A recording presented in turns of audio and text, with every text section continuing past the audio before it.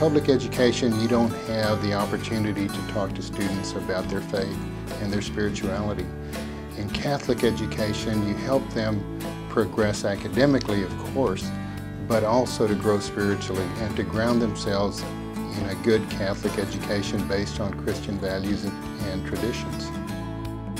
Here at Holy Cross, there's so many outlets for a student. We have emerging arts programs, sports, and the academics, and also give everybody opportunities to find out who you are and what you want to do in your life. The teachers, they have a major role because they, if you need help on an assignment or anything like that, you can go to them and they'll just help you with it. And the teachers have given me an opportunity to excel in academics and to find out what I might want to be in the future. They set you up for success here, and they don't want to see you fail, and they'll do everything in their power to make sure that you sustain a great grade and can expand your future. It's very gratifying to know that you didn't tell the kid to do it as other schools that I've taught at, where you had to tell them because your administration or your department head told you, well, you need to do it this way.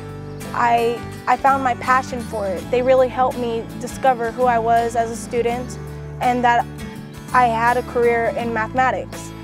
If you give the kids that spark, you give the kids those tools to be able to, you know, germinate in themselves, and then it comes out and it surprises them. You saw it all along, but it surprises them. Going to college and choosing my major, I found that I want to major in mathematics because the teachers at Holy Cross really helped me with it and helped me discover my passion for it. It's a beautiful feeling, beautiful feeling.